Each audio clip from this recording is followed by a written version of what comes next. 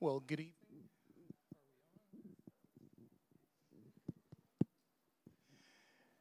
Good evening once again. It's my pleasure to welcome you to Discovering Revelation. We're at the end of a busy week. I know you're probably glad it's over. It's one of those days that if you're superstitious, you want it to pass right away, but God is stronger, and He's in control, and so we don't worry about any of those things. As we look forward to the presentation this evening, I invite you once again to prepare your hearts and minds to receive the truth that God will be pouring out through Pastor Vic. So let's ask His blessing upon our meeting this evening. Heavenly Father, we thank you once again for this privilege of being here to listen to Pastor Vic break your truth to us. While we don't know everything, we thank you for the truth that has been revealed, and we ask that you continue to lead us into all truth and ultimately into the person who is truth. May His name be glorified, for we believe in Jesus, your Son, who died and rose again, that we might have hope and the promise of eternal life, regardless of what may happen in this life. And so as we go through this meeting today, we ask you once again to pour out your Spirit through Pastor Vic, that your name may be glorified and that your children may be edified. In Jesus' name we pray. Amen.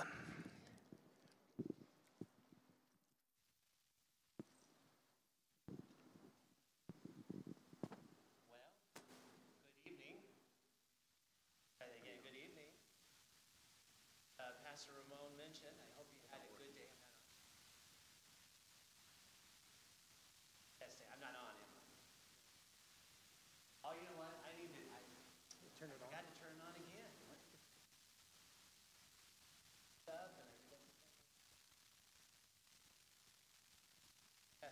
Testing. There we go. So good evening. It's nice to have you again tonight. And I hope you had a blessed day today. And I do enjoy these times of the year, and with all that is growing, as I mentioned before, the blessing of this time of year, the grass keeps growing and growing. I guess that's a blessing. I got to keep cutting it, right? So it seems like you just cut it and you have to cut it again, right? But today, the last few days actually, been studying a lot and putting together the presentations for this weekend. So I want you to know I'm a lifelong learner too. We're all learning, we're all growing, and trying to understand God's Word, and we're guided by the Holy Spirit. That's what we want. And so I hope that you have been blessed, and I think that these presentations for the weekend are going to be a real blessing. And so I want to do a quiz before we go any further tonight, just to cover or review what we covered the other night. And so I put 6 questions on the screen, so I added an extra one just for discussion purposes. So I think some of these are going to be really easy. Number 1, the second coming of Christ will be visible, personal, and accompanied by a lot of noise. True or false? True, right? We covered that. We saw the many texts. It's one of the most noisiest events, right? The trumpet will sound, the dead in Christ will rise. We talked about how Jesus will come with the power and the glory of all the angels. He comes in His own glory. So it's something that's going to be very visible. The Bible says in Revelation 1:7, every eye will see Him when He comes. And so if someone calls you up and says, hey, I see Jesus in my neighborhood, and you don't see Him coming in the clouds, you know that can't be Jesus, right? And so that is something that is important to know when we talk about the second coming of Christ. Now, the reason why it's important to know His coming, how He's coming, because the Bible indicates Satan's going to try to deceive people in that their understanding of His return. And that kind of leads to my next question. Jesus said it was okay to go and check out those who claim to be Christ to see if they are genuine. And what was His warning? He says, if they claim they're out in the desert or out in the wilderness, do not go out and see them. Why? Because Satan will be working through that to deceive even the very elect. And so it's something that when we think about it, the devil is pretty good at trying to trick us, isn't he? And what's helpful to know, when Jesus comes back, remember, we're caught up to meet him in the air, right? That will protect you most of all. I mean, he's not landing on the earth when he comes, where we're caught up to meet him in the sky. That's how you'll know. When he comes with all the angels, he comes with his glory, we're caught up. That's what the word rapture means. It's a Latin word. It means to be caught up. And it's a visible, literal, audible event. So don't go out. If someone claims to be in the wilderness, don't go out and see them, because, our senses can be deceived. And so number 3, when Christ returns, it will be secret and silent. True or false? False, right? It's going to be a visible, like we said, nothing secret, nothing silent about it. I mean, think about it. If he comes with all the angels, he's coming to come back for us, right? It's going to be the most glorious event that could happen. And he doesn't want it to be secret. I mean, he's coming back as King of Kings and Lord of Lords, right? He came in a very lowly way the first time when he came as a babe in a manger. But when he comes back the second time, he's coming back as king.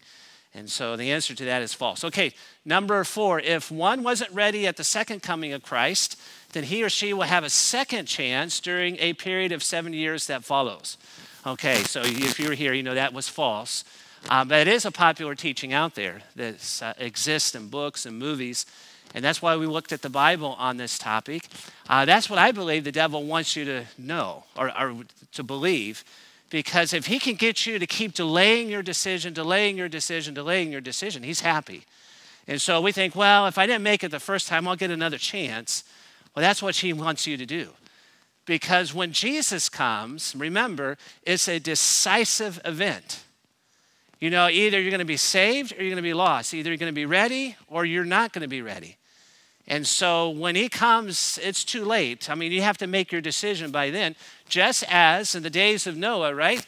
When the flood came and when the rain came down, if you weren't inside the boat, did you have another chance? It was too late, right?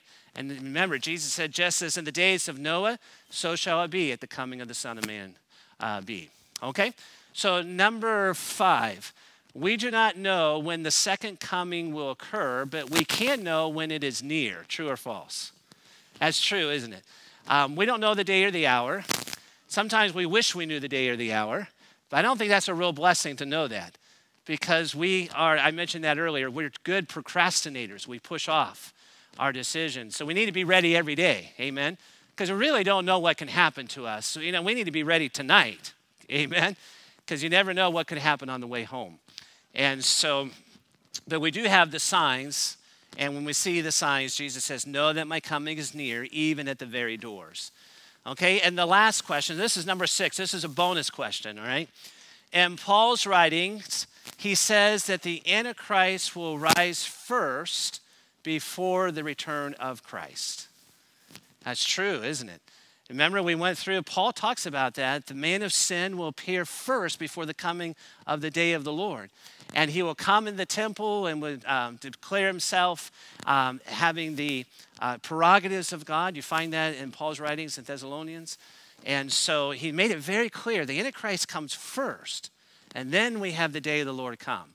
Now, what's popular out there is just the reverse, that you have this secret disappearance, and then you have the rise of the Antichrist. And that's not biblically based, so be careful. The Antichrist power is one power that works against Christ and his ministry. And we talked about that little horn power. Remember that little horn that would work against God and speak blasphemies and would rule for 1,260 years, and it would think to change God's law? That power has already arisen. We've identified that. So the Antichrist power has already been here. And will continue, by the way. And we're going to talk about that tomorrow night more. I'm going to talk about the mark of the beast. So you don't want to miss tomorrow night's presentation. All right, so we are pressing ahead in our schedule. And it's hard to believe how fast this is going. Before you know it, this weekend will be over. And then we have next Tuesday and Wednesday. And then we have our last one next Saturday morning. And so we're going to be hitting a lot more important topics. I'm glad that several of you, as I've asked, you've been doing the lessons, so praise God. I hope that's helpful as you wrestle with these different subjects. And also, I was happy to see that several of you received the Bible. And wasn't it nice to be all wrapped? And the ladies put your name on there too. That was really nice. So they did a good job handing that out. So if you haven't gotten it yet and you're close, know that your Bible is coming very, very soon. So 10 nights, 10 lectures, I should say, not 10 nights. But it's the New King James Bible. All right, so what's coming? What are we going to be covering? Well, don't miss this. I'm excited. I've been working on this for the last couple of days on the subject of the millennium. So the presentation in the morning will start tying in some of the sequence of things. I know we talked about the second coming. We're going to talk about the subject of death tonight. And so you'll see tomorrow morning, it will help more crystallize what the Bible is saying on the sequence of events. And so you don't want to miss tomorrow morning's presentation. Like I mentioned, this church meets on Sabbath morning, and they have services tomorrow at 11. So Pastor Ramon has graciously allowed me to do this presentation in the morning. We're going to look at what's going to happen before the 1,000 years, during the 1,000 years, after the 1,000 years. And I think one of you was asking, are we going to talk about heaven? What are we going to do in heaven? We're going to talk about that tomorrow morning as well. So it's a hopeful message. It's filled with a lot of, really a lot of hope in what is to come. So you don't want to miss that. And then we come back tomorrow night at 7 o'clock, and we'll talk about the United States and prophecy and the mark of the beast. Now let me ask you, do you think that our country would be mentioned somewhere in Bible prophecy? The most powerful nation on earth in the last days? Well, we're going to see tomorrow night how the United States is mentioned in prophecy, and you don't want to miss that. We're going to talk about the mark of the beast as well, and several things will start coming together. As I mentioned, there's two beasts in Revelation. Did you know that? There is a beast that comes out of the sea and a beast that comes out of the earth. So you don't want to miss it when we cover those two topics, look at those two beasts, and that's tomorrow night. And then we come back on Sunday night, and we're going to talk about the subject of hell. There's a lot of misunderstandings on this topic. And so you don't want to miss this presentation. And we're going to look at how God makes the best out of a bad situation. And so the subtitle is God's Strange Act. And what's interesting, because how things have been confusing for people, this is one topic that has led a lot of people to be angry towards God. They don't understand God's character. And so we're going to see how that's all related when we look at this topic on the subject, the hot topic of hell. So we have a lot of different presentations still to come. And I think we're going to look at the 4 horsemen next week. We're going to look at the 2 women of Revelation next week, the Babylon and the bride. And those are important in the book of Revelation. So Pastor Ramon, I think we have our drawing for tonight. I think if you come every night, eventually you're going to get one of these prizes, right? Hopefully, the odds of it, right?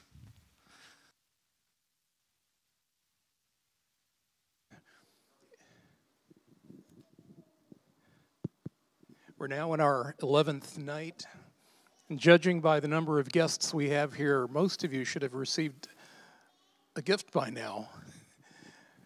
But hopefully, another one of you will get it tonight. The person receiving the gift tonight is number 232. There you go. Thank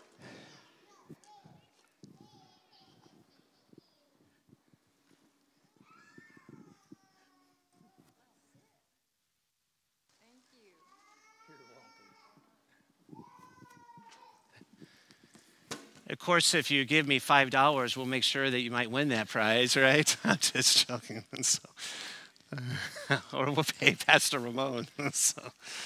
All right. So our topic tonight, Revelation's last trumpet.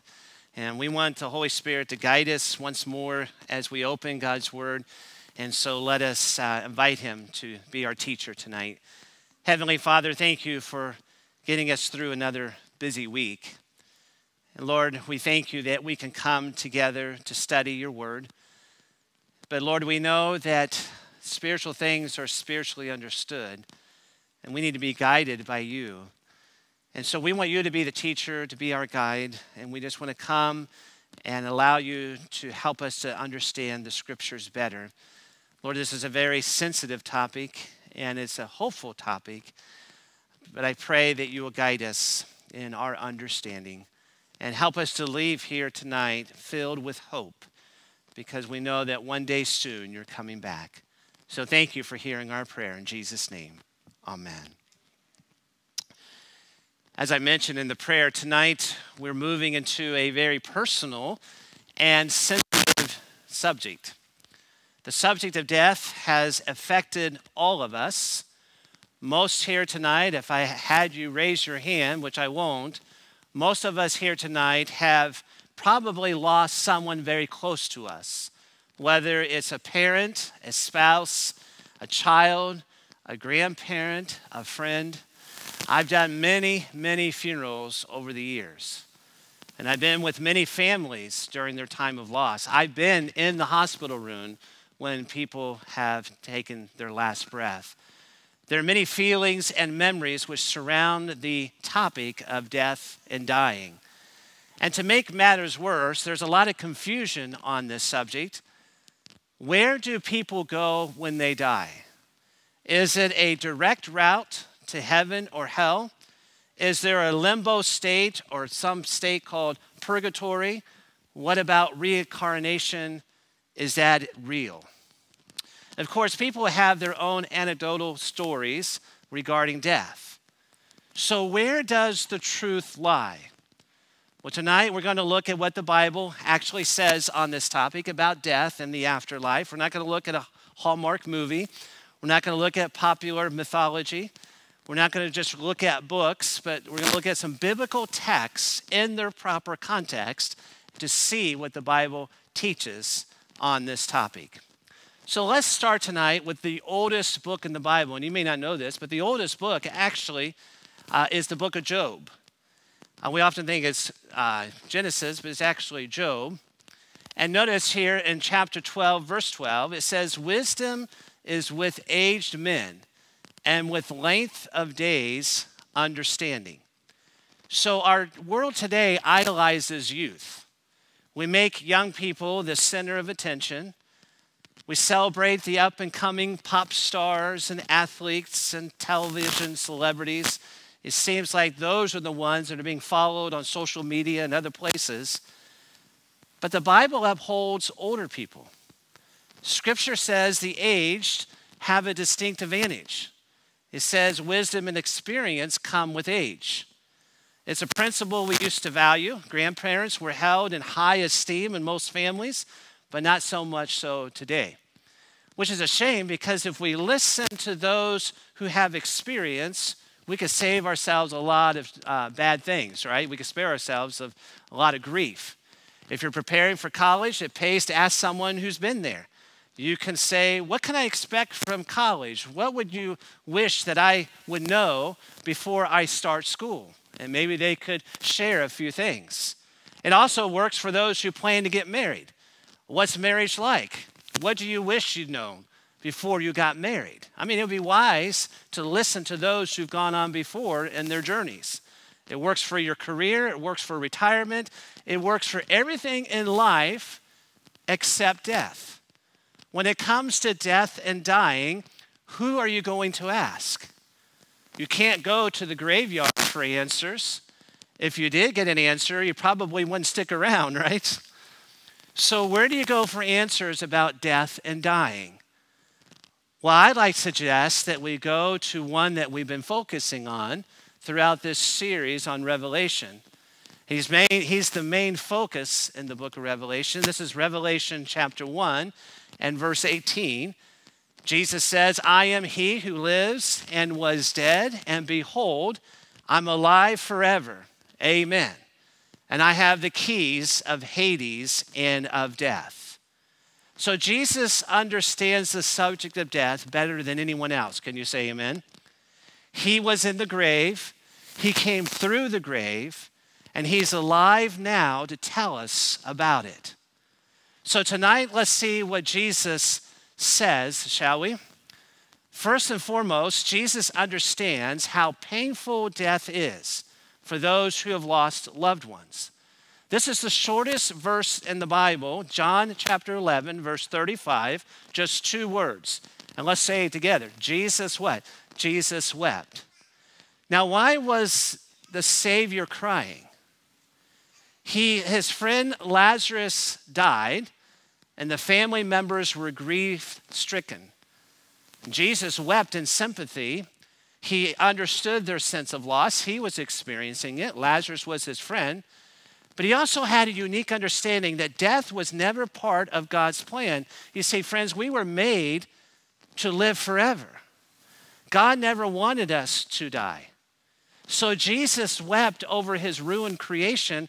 No one feels the sting of death more keenly than our Savior and Lord. Because of his unique perspective, Jesus' opinion on death is the one I'm interested in tonight. How about you? Now, the best place to start about when you look at death and figuring it out is to see how life was supposed to work in the beginning. And so we want to go back to the book of Genesis. This is Genesis 2 and verse 7. Notice what the Bible says. And the Lord God formed man of the dust of the ground and breathed into his nostrils the breath of life. And man became, notice, a living soul. So here's the formula for life. It's the dust of the ground plus the breath of life. That combination together makes up a living soul or a living being. Any biologist will tell you you're related to the dirt in your yard and the soot in your fireplace. But God did something special with the elements of the earth. I love this picture. He took the dust of the ground and he sculpted a complex, fine-tuned human body. And then he knelt in a very intimate way and breathed into Adam's nostrils the breath of life. The heart began to beat. The lungs began to expand. Man became a living soul, a living animate being.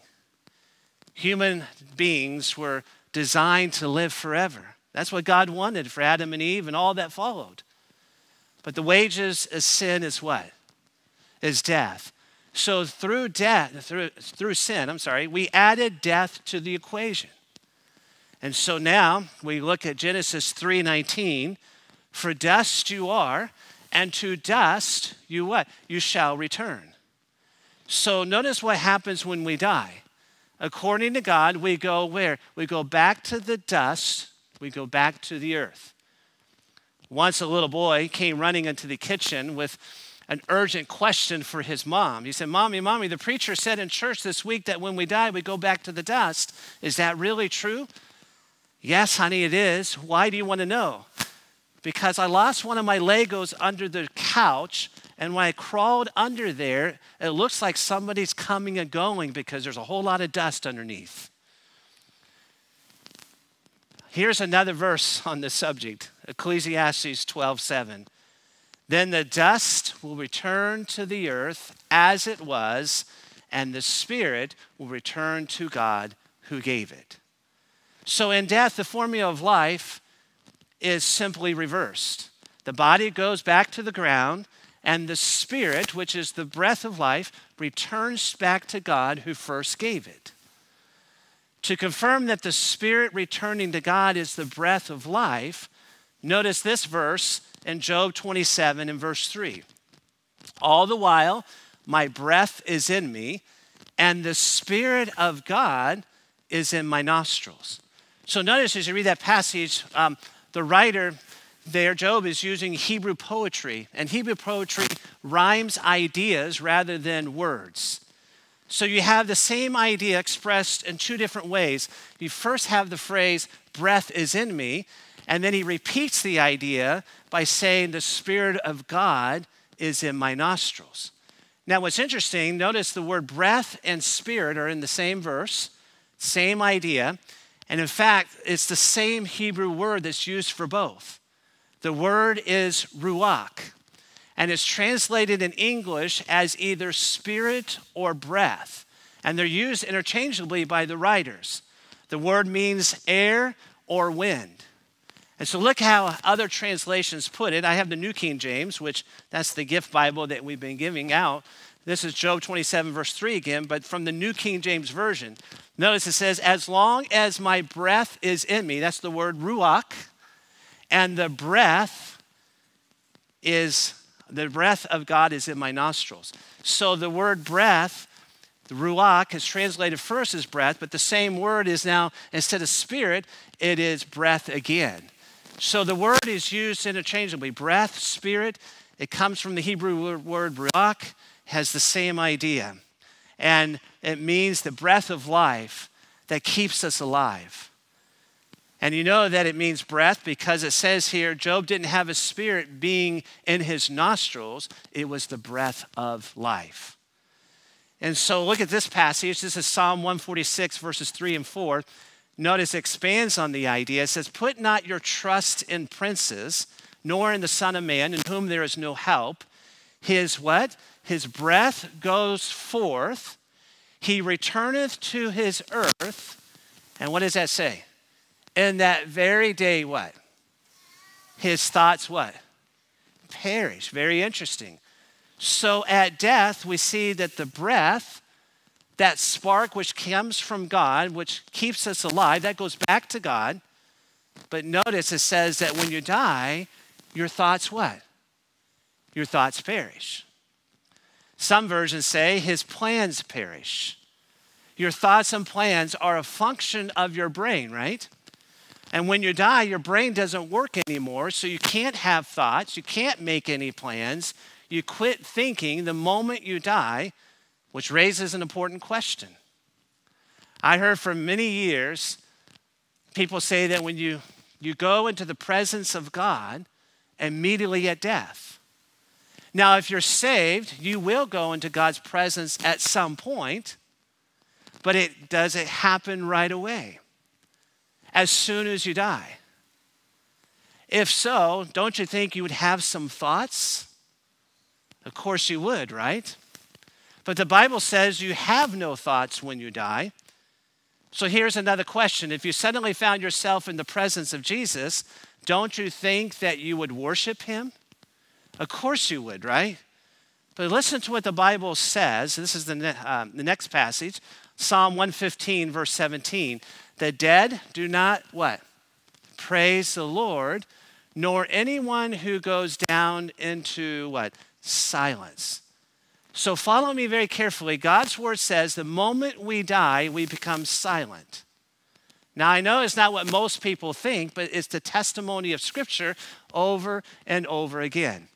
Notice this is Ecclesiastes 9, 5, and 6. The living know that they will die, but the dead what? Know nothing. And they have no more reward, for the memory of them is forgotten. Also their love, their hatred, and their envy have now perished. Nevermore will they have a share of anything done under the sun. So according to this passage, the dead have no thoughts or feelings or any involvement in what is happening here on earth. That's very interesting. This is how I know, as you read that passage, this is how I know that the psychics aren't telling the truth. They can't talk to the dead. Scriptures say the dead have no share in what is happening here. So there's a very good reason God forbids us to go to the psychics, to the channelers, to the spiritual mediums who try to communicate with the dead. He warns us against it. So notice this is Job 7, verses 9 and 10. It says, as the cloud disappears and vanishes away, so he who goes down to the grave does not come up. He shall never return to his house, nor shall his place know him anymore. As the cloud disappears and vanishes away, so he who goes down to the grave does not come up. He shall never return to his house, nor shall his place know him anymore.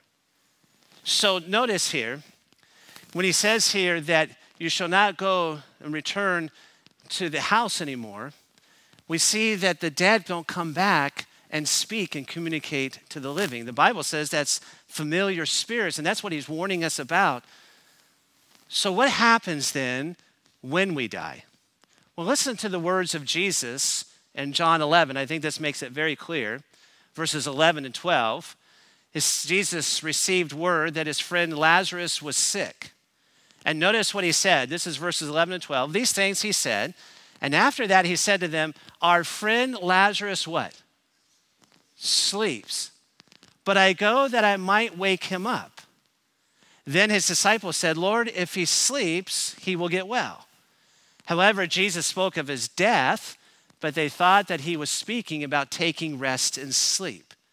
Then Jesus said to them plainly, Lazarus is what? So he made it very clear. So here's the question. To what did Jesus compare death to? Based on what we just read. He compared it to what? He compared it to sleep.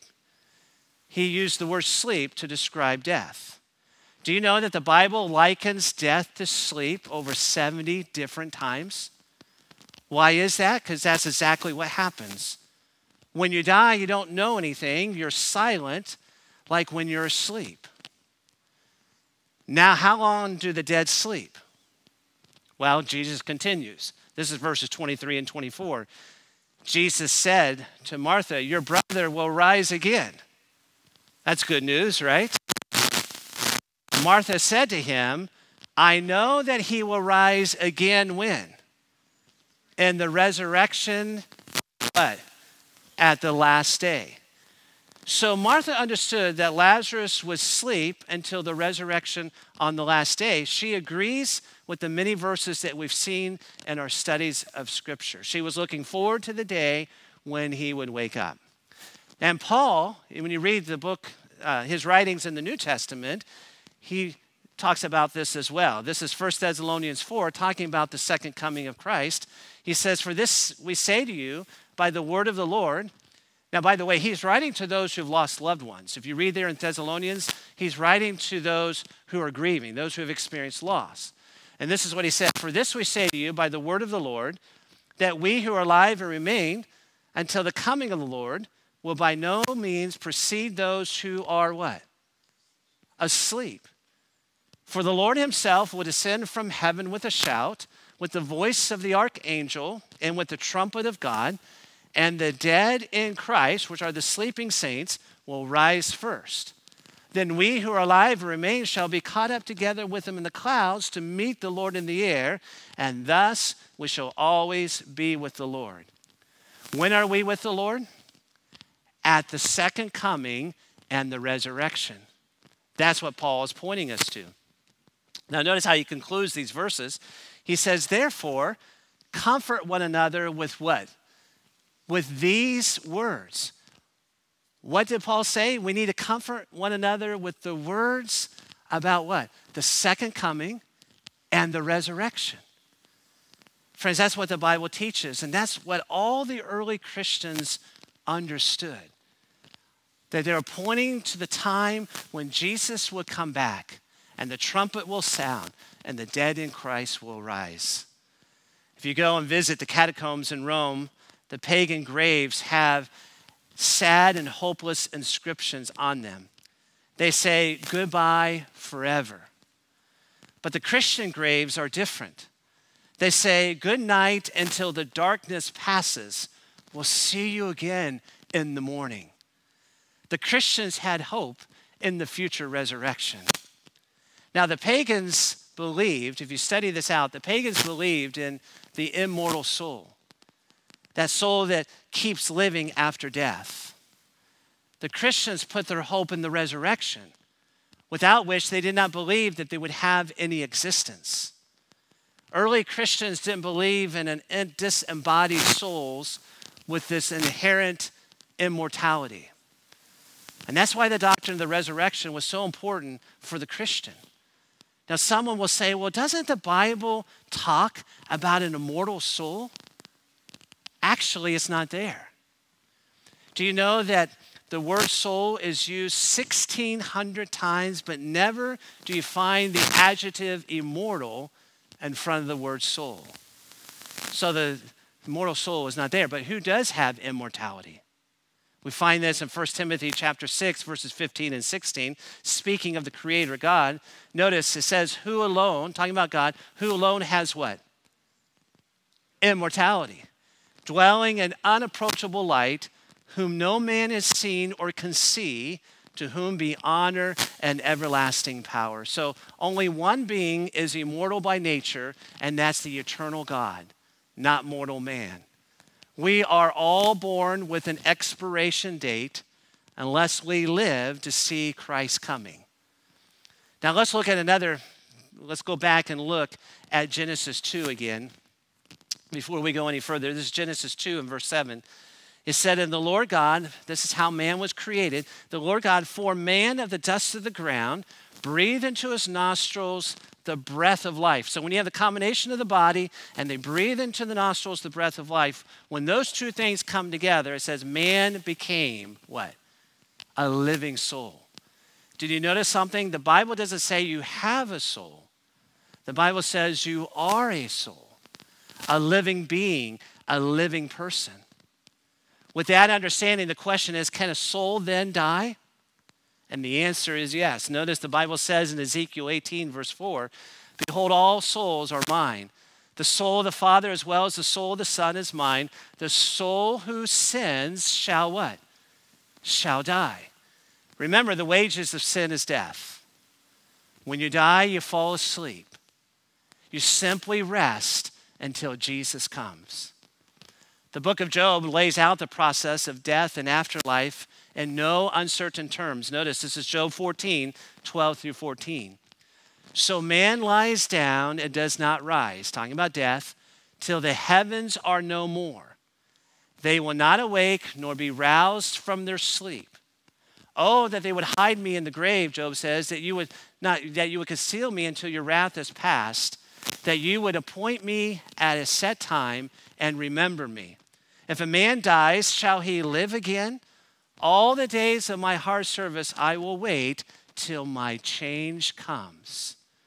So let's analyze what Job just said. So first, he says we sleep until the heavens are no more. So when we die, we sleep. Secondly, we are resurrected when the wrath of God is past. And then thirdly, we wait until our change comes. So do we know exactly when and how this all happens? Well, yes, the Bible makes it very clear. This is Revelation 6, verse 14. This answers as to when the heavens are no more. This is Revelation 6. It says, and the sky receded as a scroll when it's rolled up, and every mountain and island was moved out of its place. We talked about that on Wednesday night. But notice, this is Peter's writing, 2 Peter 3, verse 10. But the day of the Lord, talking about the coming of Christ, the day of the Lord will come as a thief in the night, in which the heavens will pass away with a great noise. So when do the heavens pass away? When they are no more. And that happens on the day of the Lord when Jesus comes again. Now for Job's second point, when will God's wrath be past? This is Revelation 15:1. Then I saw another sign in heaven, great and marvelous. 7 angels have the 7 last plagues, for in them the wrath of God is complete. This is also connected to the second coming of Christ. Jesus comes after the 7 plagues have fallen before he returns. Now for Job's last point, notice about waiting to be changed. Job said, we rest in the grave until our change comes. So when does that happen?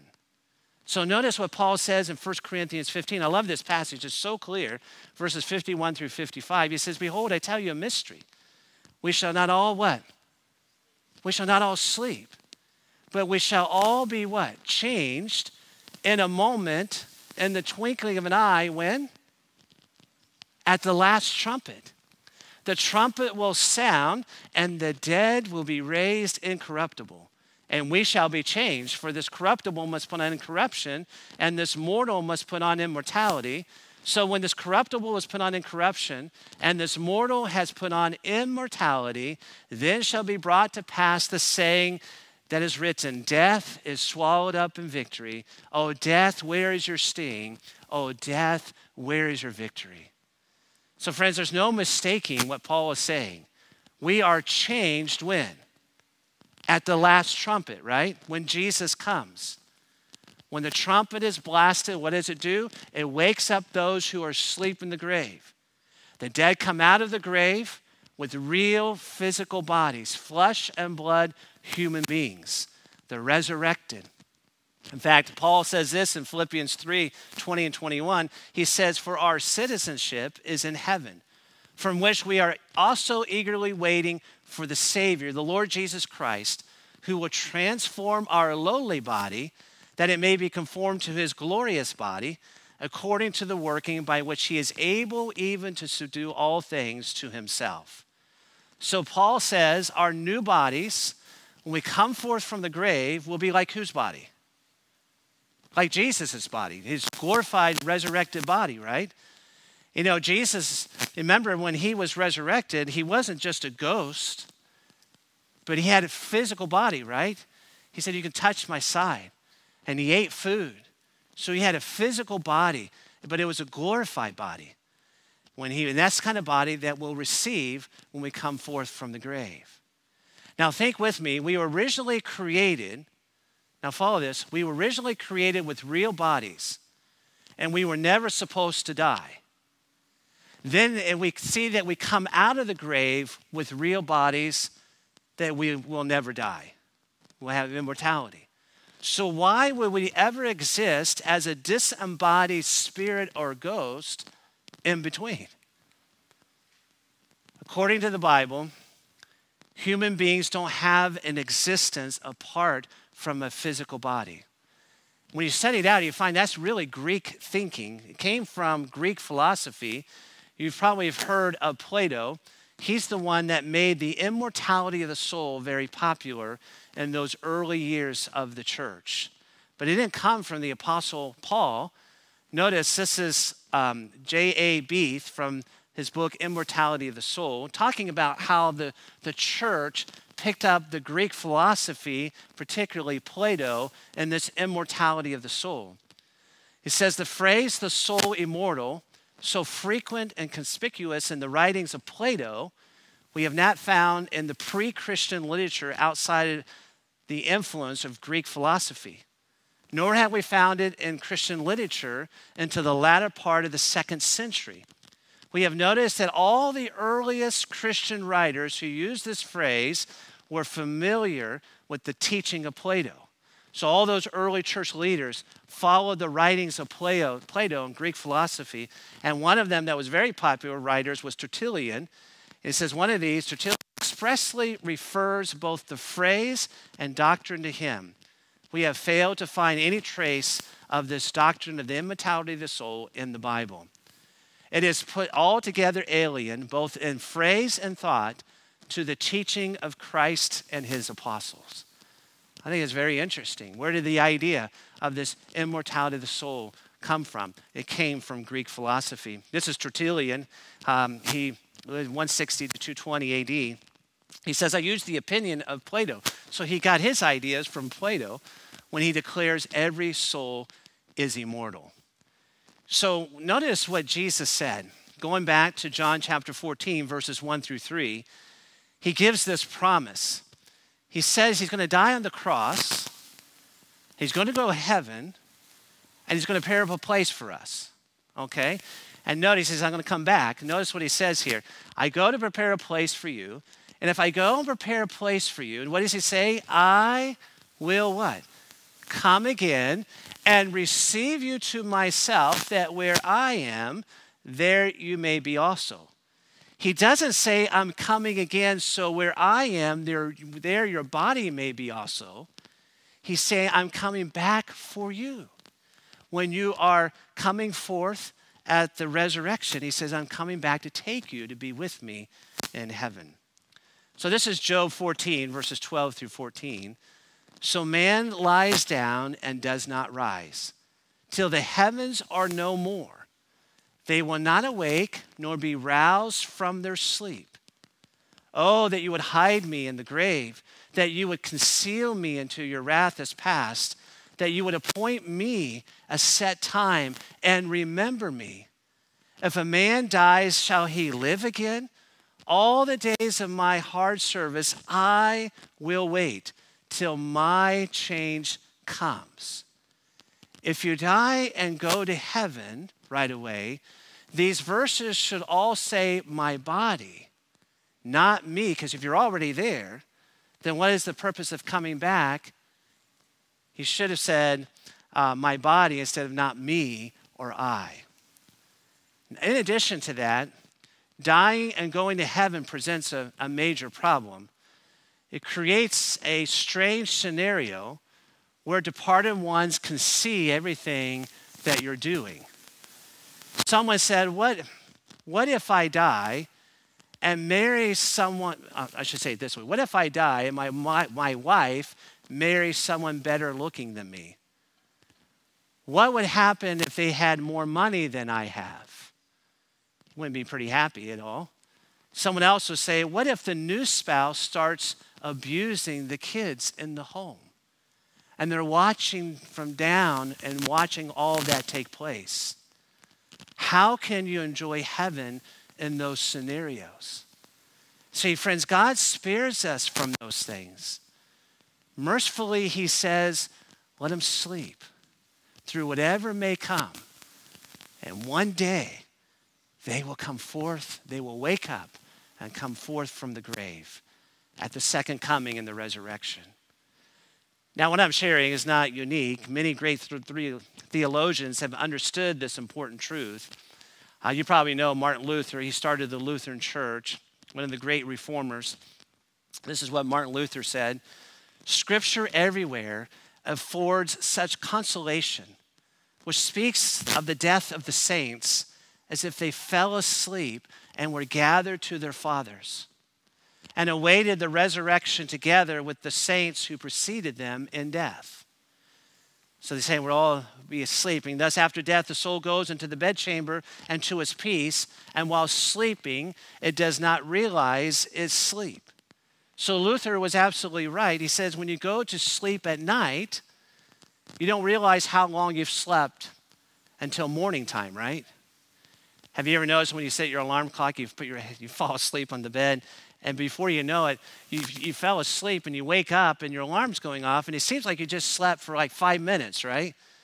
But it turned out that you slept for 8 hours. You lose that ability to really understand how time goes by. And that's what sleep was like, and that's what happens at death. You close your eyes, and time can go by, and you don't even realize it. And then you wake up, and you see Jesus at the second coming. So he goes on, he says, we shall sleep until he comes and knocks on the little grave and says, Dr. Martin, get up. Then I shall rise in a moment and be happy with him forever. So in the end, it'll be like dying and going to heaven for the saved, but you close your eyes, you go to sleep, 100 years could go by, 300 years could go by, and it'll just seem almost like it's instant, like when you go to sleep at night. But when you close your eyes, all those years could go by, and boom, boom, just like that. When Jesus comes in the clouds, it could just seem almost instantly. Because just like sleep, our next conscious thought will be Jesus coming, and he takes us to be with him in heaven at the second coming. Notice here, why do we wait until the second coming? Well, for one thing, there must be a judgment first. This is Revelation 22 and verse 11. He who is unjust, let him be unjust still. He who is filthy, let him be filthy still. He who is righteous, let him be righteous still. He who is holy, let him be holy still. So all decisions must be made. And then notice the next verse, what it says, and behold, I'm coming quickly, and my reward is with me to give every man according to his work. So everyone, what Jesus is saying, everyone gets rewarded at the same time when he comes back at the second coming. With a few exceptions noted in the Bible, Old Testament believers don't spend more time in heaven than New Testament believers. First, there's a judgment, and then everyone gets the reward of eternal life. So that's one reason. The second reason of waiting is that we need to understand the dead wait so that we won't be deceived by messages from beyond the grave. And friends, it's troubling to see spiritualism is on the rise in our day. And it will be the downfall of millions of people in the end. If someone thinks that the dead are alive, they're able to come back and communicate, they're vulnerable to these familiar spirits and to deceptive lives. Now, I want to share this story that I read. It's about a mom. This is going back a few years. The mom had a son who went off to the Vietnam War. And so that was her only son. And so she was very troubled that her son went off to fight. One day she got a telegram from the army that said that her son had died. So she was devastated. You know, any parent would, get that kind of note, would be devastated. And so the mom was missing her son and grieving over him. And there was a neighbor down the street that was into spiritualism and seances. And so the neighbor invited the mom to come and join in the seance. And she said, "No, I don't believe in that stuff. I'm a Christian and I don't follow those things." But she was missing her son so much, she said, "I'm going to go." And so she joined a group of people inside the living room. They gathered around. And as they were doing some chanting and some other things, suddenly off in the corner was someone that looked just like her son. Started sharing things with her in the room that only her and the son knew. She said, "Wow, I'm able to see my son now." And so she started going back to the seance almost on a weekly basis. And so she began really kind of giving up reading the Bible. All that mattered was seeing her son every week. And he was describing what heaven is like and all these things. And one evening, it's a true story, one evening, there was a lady. She was there at their house sitting in the living room on a couch. And there was a knock on the door. And she said, "Who's here to see me this late hour?" So she got off the seat of her couch and she went and opened the door, and standing in the doorway was her son. And she said, "Son, why are you here? Our appointment is not until like next week." And he said, "Mom, what are you talking about?" And it turned out that the son never died. It was a mistake from the army. The telegram that received was a mistake. And so she began to be greatly troubled. Who was it then that she was meeting on a weekly basis in that seance chamber? And friends, that's why we have this warning in the book of Revelation 16:14, for they are spirits of what? Demons, performing signs and wonders which go out to the kings of the earth and to the whole world. You see, in the last days, evil spirits will be working miracles. And no greater miracle he can pull off than impersonating dead loved ones. I'll tell you, the devil hits us when we're most vulnerable. And he knows when we experience loss, we are vulnerable, we are hurting, we are grieving. And that's when he'll show up to do some of these deceptive miracles. In every meeting that I've done, and I've done many of these through the years, I've always met somebody that will come up to me and they will say, "Vic, my grandchild," now I'm using this as an example, there's kind of variations of this. "My grandchild is seeing Grandpa in the bedroom at night and talking, periods, bright light, kind of looks like Grandpa talking to the grandson." And, after hearing that the Bible says that we're asleep until the second coming, that we're not awake, and the spirits don't come back and talk to the living, they're asking, "Well, who's that Grandpa then coming and meeting with my grandson?" And I would go back to this text, for they are spirits of demons performing signs which go out to the kings of the earth and to the whole world. That's not Grandpa. The Bible says that he is asleep. Or demons performing signs to deceive in the very end. Notice the warning. This is Deuteronomy 18, verses 10 through 12. There shall not be found among you a witch or a consulter with familiar spirits. And by the way, spiritualism, you watch shows today, they're doing medium, they're doing channeling, they're talking spiritualism, talking to the dead. It's growing and growing, becoming more and more popular in our world, in our culture today. But notice the warning years ago, there shall not be found among you a witch or a consulter with familiar spirits or a necromancer. For all that do these things are an abomination to the Lord. So what does God say? Don't try talking to the dead. You enter into the devil's playground when we do that. And he says, leave it alone. It's an abomination. So where did we get the idea that when we move on somewhere else when we die? Well, notice originally we find that was the first lie that was told on earth by the father of all lies. You remember when Satan appeared as a serpent and he met Eve there at the tree of the knowledge of good and evil, and he was telling her, eat of this fruit.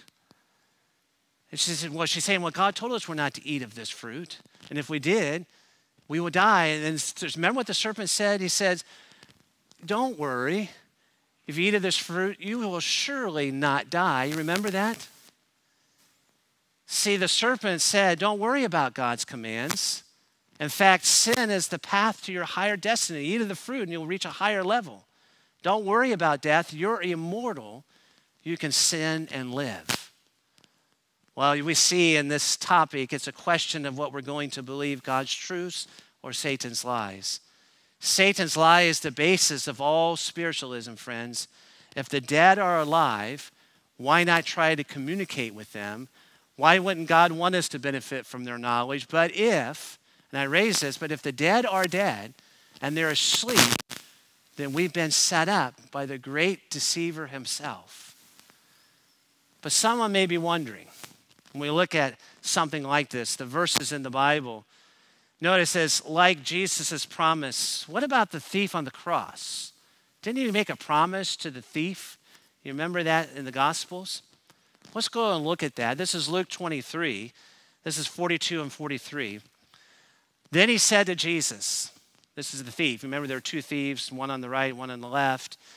And by the way, you know who should have been in the center one instead of Jesus? It should have been Barabbas, right? So Jesus was taking Barabbas' place. He was obviously not a hardened criminal at all. But you know the story. Pilate condemned him to be crucified. And so you have one on the right and one on the left. And here's one of the response of one of them. The one was mocking. The other one became a believer. But notice it says here, then he said to Jesus, Lord, remember me when you come into your kingdom.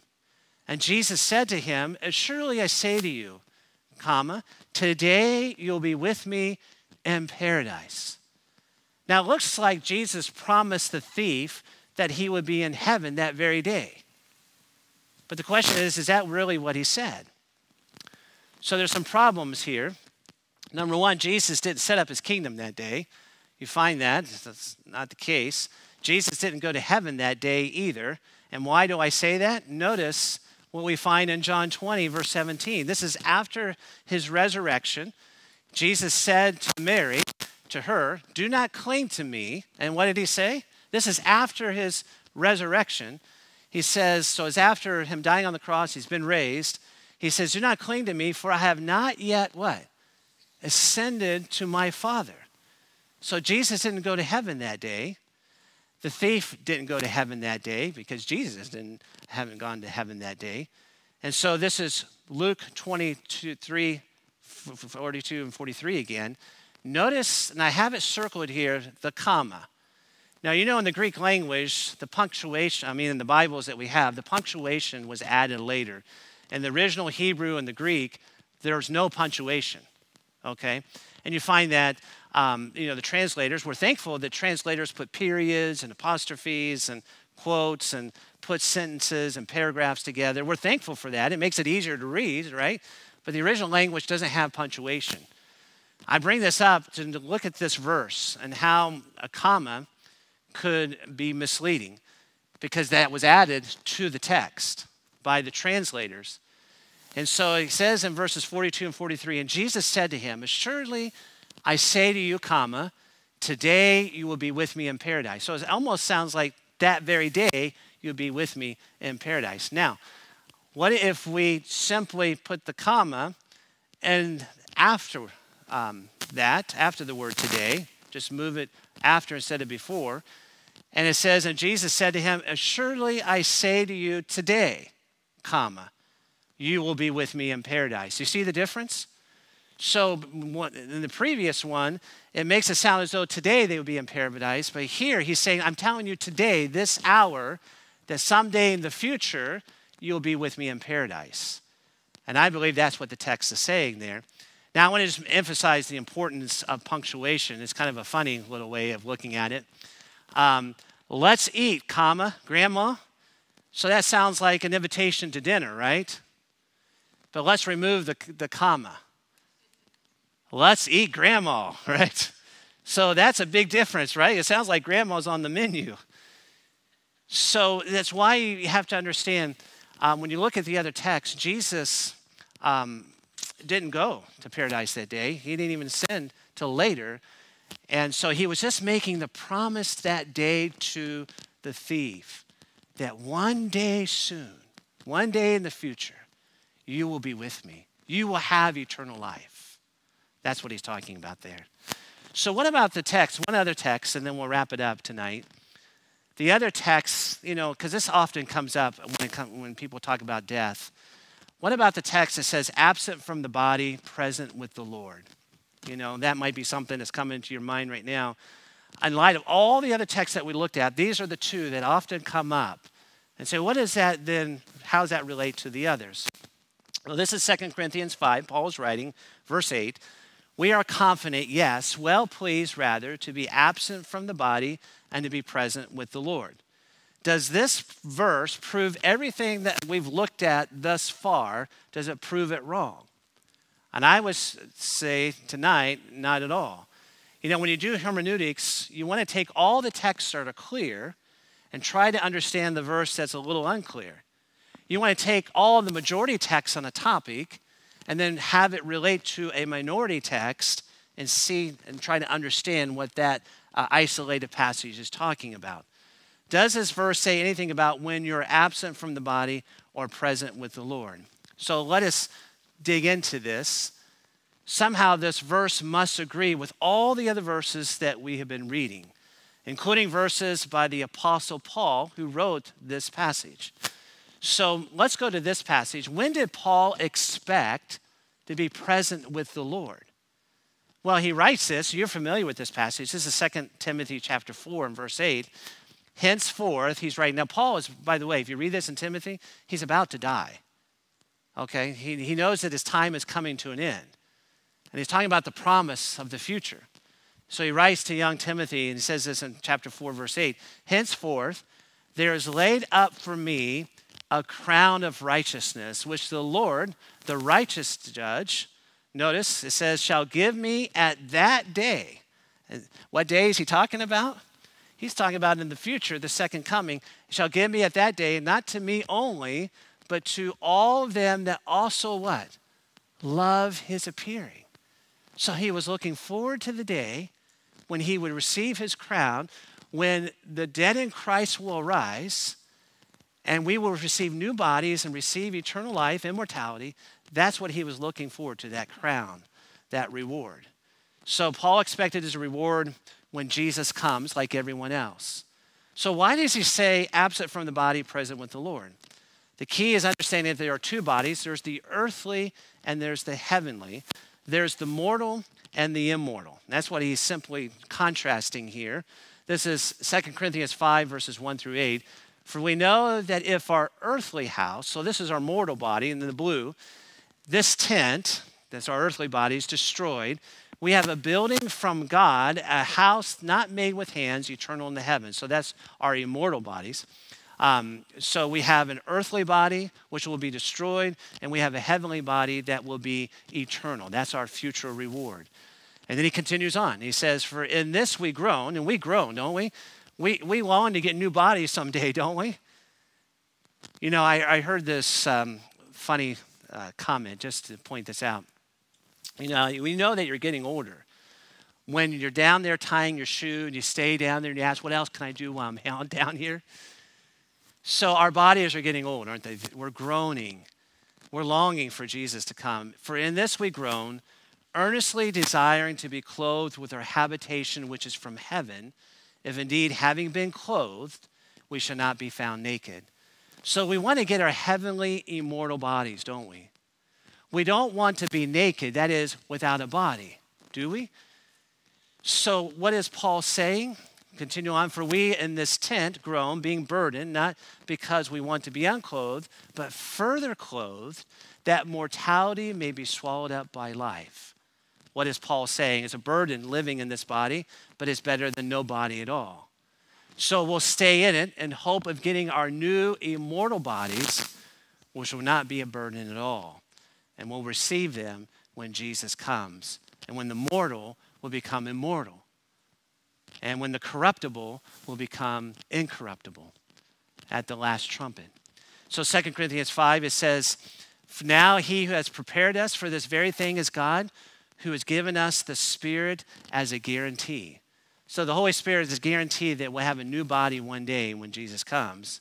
And then he says here, so we are always confident knowing that while we're at the home in the body, we are absent from the Lord.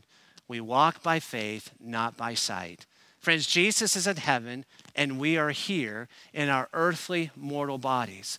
We're absent now from the presence of the Lord, but what the Bible's saying, one day we will be present with him, and we will have our new bodies and be with him. And we long for that day to happen, don't we? We long to receive those new bodies. We long for Jesus to come. We are confident, he says, yes, well pleased rather to be absent from the body and to be present with the Lord. I long to be with Jesus when he comes. But we are groaning now and waiting for that day to happen so that we can be present with the Lord in our immortal bodies. So Paul isn't saying anything that contradicts the 39 other biblical writers when it talks about what happens at death. And here, Paul isn't saying anything that contradicts his own writings. The Bible is consistent. I think Satan has tried to confuse this issue. He says the penalty of sin is not really death. But we see, friends, the cross speaks otherwise. The penalty of sin is death because Jesus had to die for our sins. Death is our enemy. It's not our friend. It was never part of God's plan.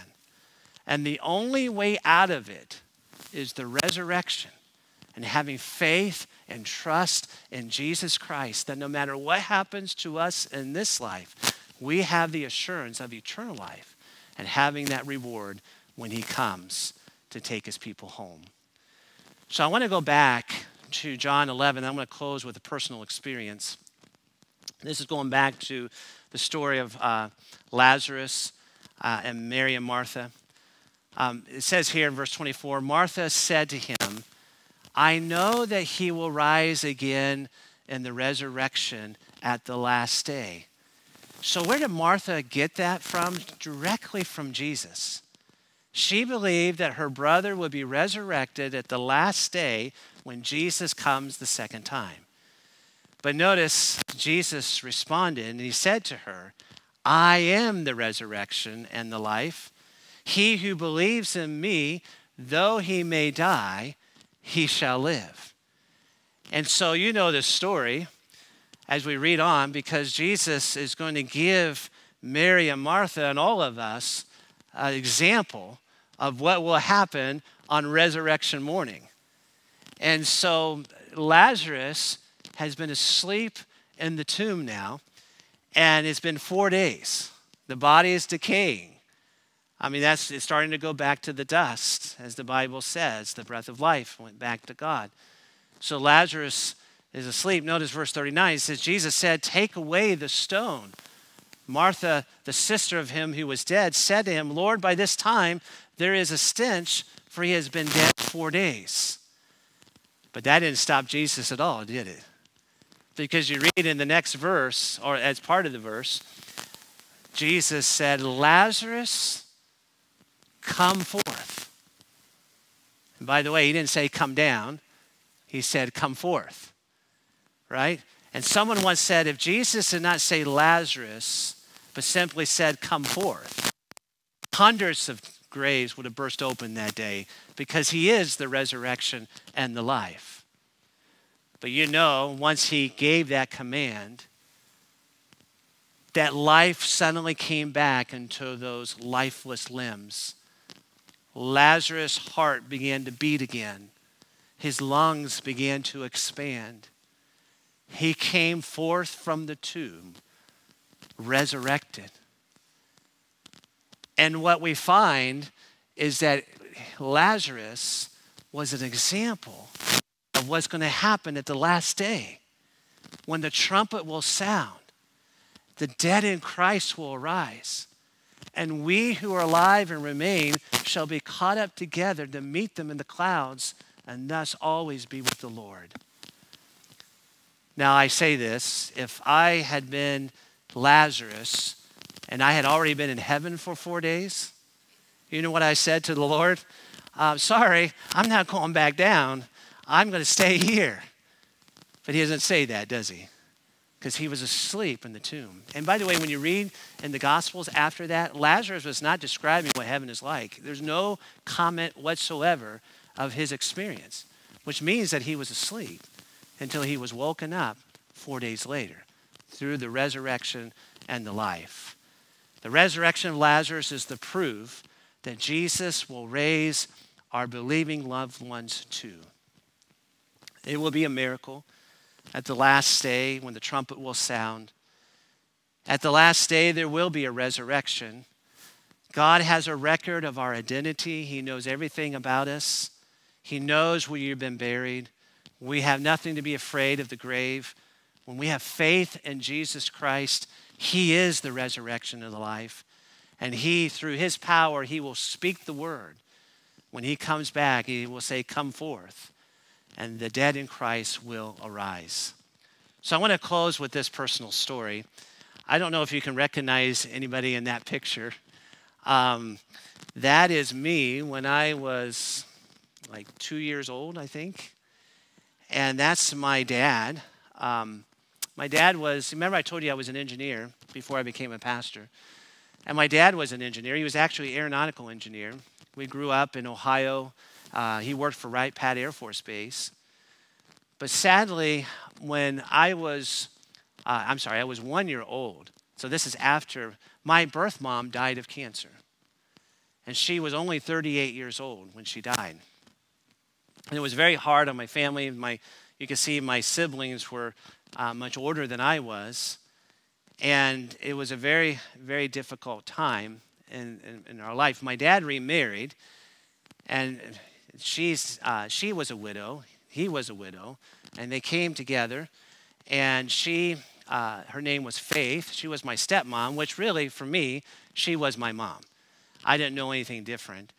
And I'm thankful she helped me to understand Jesus and to appreciate his word. And I'm so grateful for what she had done in my life. And I was very, very close with my dad. I spent a lot of time with him. He was my hero. He was my mentor. And when I left high school, I went off to college. I told you I went to Georgia Tech. I was a student there, following kind of his footsteps. And in my last year of college, my last semester of college, I received word that my dad had cancer. And my dad had been a smoker. He had smoked a pipe for many years. He had stopped for 10 years, but apparently it came. The cancer came even after all that time. And so he had a massive tumor, and it went to his brain. And so they did emergency surgery. in the spring of 1989. And this is after his surgery. He miraculously lived after that surgery. It was the size of a goose egg. And so we were having, as a family, we were having this special party for him. And this is a picture of him. And you can see he was getting radiation treatments at that time. What I'm thankful for, as he was going through this experience, my dad had faith in God. I went through a conversion experience around the same time my dad did. And so when I would come home before this, coming home from college, we would share our experiences together, what the Lord did and what he was doing in each of our lives, and what he was reading, when I was reading. And I believe that God touched his heart before he had gotten cancer. And so he recovered from that surgery. So I went back to school, and it was my last semester. And my dad started getting more and more treatments, but apparently the cancer began to spread. And it went to his bones and different things, and he went into the hospital. And I was able to finish my classes and go spend time with him in the hospital. And so every day for like 2 weeks, my professors let me leave, and every day I was there with my dad, and he got worse and worse, and he started taking morphine. And it was a really tough time to see him suffer like that. And it was time for graduation, and my dad really wanted me to graduate. So he said, son, I can't go for your graduation, but I want you to go graduate. I'm really proud of you. I said, Dad, I want to leave you here at the hospital. But he said, I want you to go. Please go to the hospital. Go to graduation. So I did. And so I left him there at the hospital. Of course, my family was still there. And back in those days, you didn't have cell phones, you didn't have text messages, you just had those landlines, and it was by chance you would catch somebody. So I was staying with a friend, and I didn't leave the phone number with my family. I forgot. And so I graduated from college. My family wasn't able to be there. And strangely, that morning, I woke up really early the next morning, and I started heading back home. And I don't know why I woke up that early. I don't usually wake up like 4 in the morning, but it was really early after graduation. So I started heading back home, and I had my diploma in hand. And I said, I'm going to go to the hospital. I want to show my dad the diploma. So I pulled up into the parking lot. I had a little pickup truck at that time. I got out, and I had my diploma and went into the hospital, went to the second floor. And once the elevator door opened, I turned the corner, and I started going into his room. And to my surprise, the room was empty.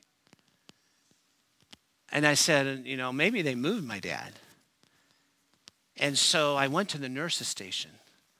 And the nurse told me, she said, are you the son that we're trying to reach?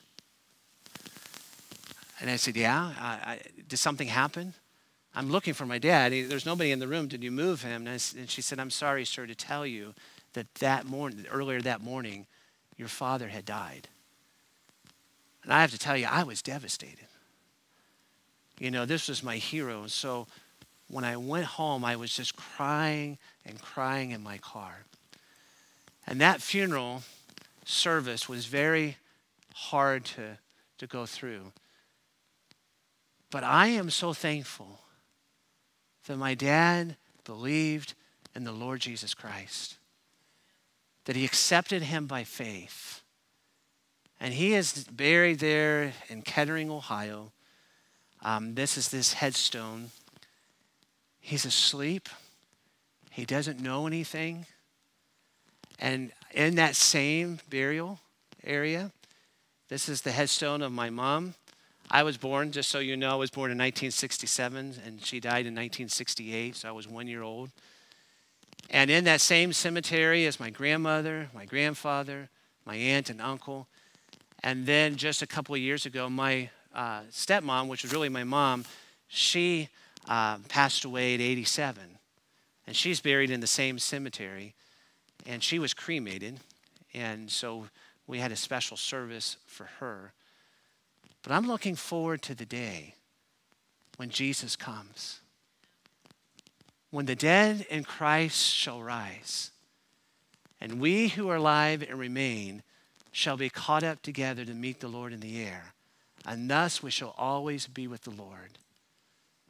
God is trying to bring comfort to all of us who have lost loved ones. And there's a lot of confusion on this topic, but friends, I think the scriptures are very, very clear. When you just look at the text, that we're simply asleep until resurrection morning.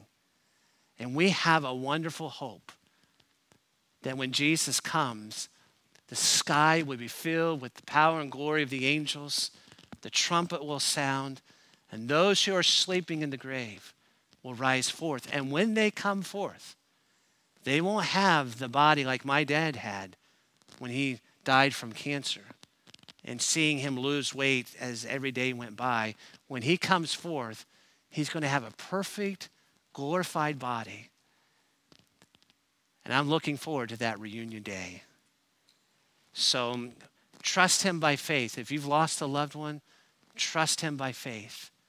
And to be ready ourselves for the coming of Jesus as well. Let's pray together. Heavenly Father, such a truth that's filled with so much hope. And Lord, I know there's a lot of confusion on this topic today. The devil wants us to think that we somehow can communicate with the dead, that when we die, we don't really die. But we see from Scripture that we have nothing to fear of the grave, that we're asleep and we don't know anything until that bright and beautiful morning when you come, when the graves will burst open, the trumpet will sound, and the dead in Christ will rise. I pray that if we have lost a loved one, that we will hold on to that truth, Lord. It's a truth that gives us hope. Those through the years who have not that hope, then death can be a very serious thing and a serious loss without any hope. But we know because of what you have done, you are the resurrection and the life. And he who believes in you, although he may die, he shall live again. So be with us as we go home. Help us to find comfort in your word and bring us back again in the morning. In Jesus' name, amen. Well, thank you for joining us tonight. If you have any questions, I'll be happy to answer them. We hope to see you in the morning. Yeah, I put this on the screen. I have to show you this. I said, I'll see you in the morning. And that's not resurrection morning. I'm talking about tomorrow morning. So we have a special service here. Like I said, we're going to talk about the millennium. We're going to talk about, okay, we have the second coming, but what about the 1,000 years? We'll be looking at all that. We'll talk about heaven. So 11 o'clock, you know the place, very comfortable. God be with you and get a good